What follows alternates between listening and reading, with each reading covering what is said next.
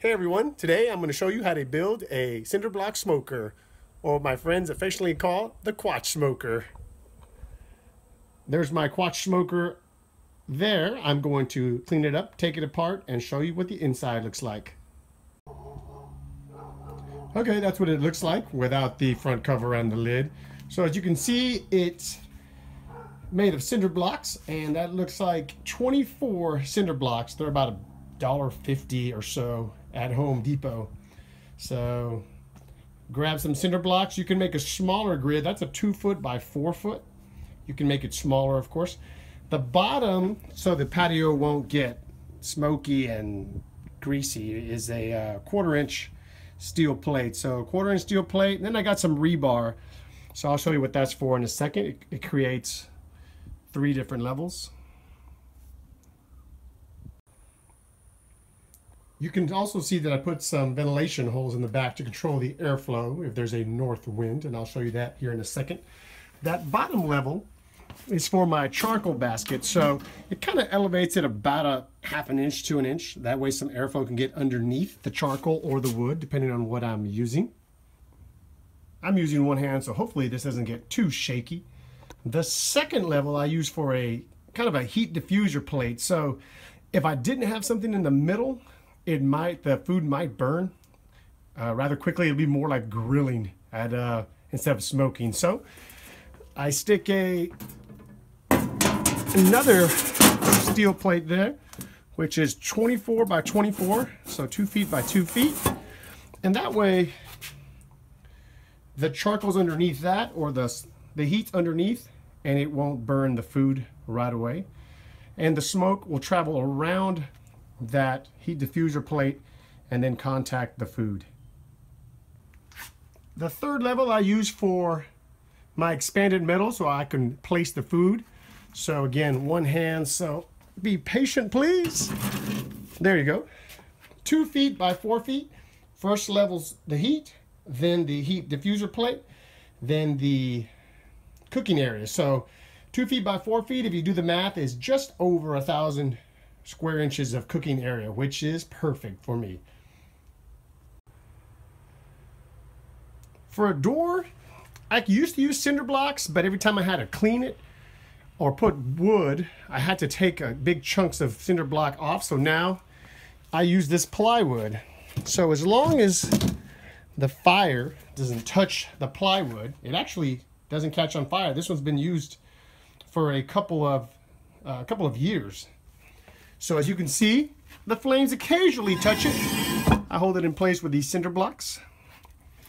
Every time I pull the charcoal tray out, if there's any flames here, they'll be touching that wood, and that's why you see a little bit of char. So I'll probably need to replace this here pretty soon.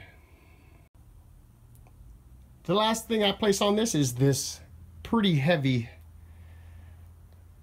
top. So I am going to place it on top, and then you will see the finished product.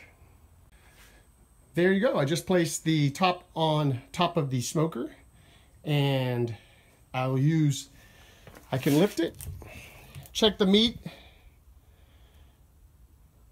or pull the meat out. And then again, this hole down here is for the charcoal and the wood. Almost forgot. Those are the ventilation holes, so the air goes in through the bottom, comes out through the top as smoke, so it should be smoking the food. I got a couple of holes there for these thermometers. So here's one. Here is the second one. I use 2 for just to make sure that the heat is distributed pretty evenly, and it's usually within 5 to 10 degrees of each other. And also, in case one breaks for whatever reason, I have still one good one while I'm cooking. Again, if there's a south wind, that is the south hole that I control the air intake. So, and I'll just move these closer or further apart depending on how much airflow I want to go in there. Around the other end is the north hole. I have it open right now, but it'll be a south wind cooking today, so I'll probably close it. And it'll just close easily. Hopefully, again, one hand, so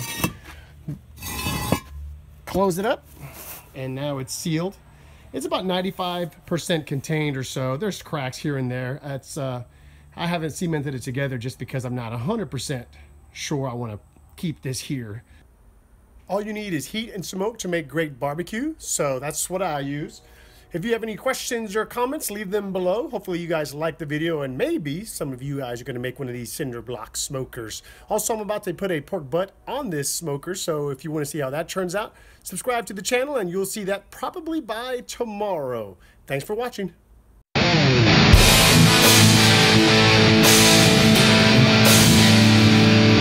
I have this opened up so I can get some good air circulation and keep that fire going, but I'll let you see what it looks like right now and see how efficient it is. So 260 degrees or so check this out. How efficient is this? That's it. This thing these cinder blocks keep the heat and the smoke in. I usually don't leave it out this long, but I'm trying to show you what it looks like. I'm going to add a piece of wood just like that. If I wanted to add heat, I'd add some charcoal. This just needs a little bit more wood.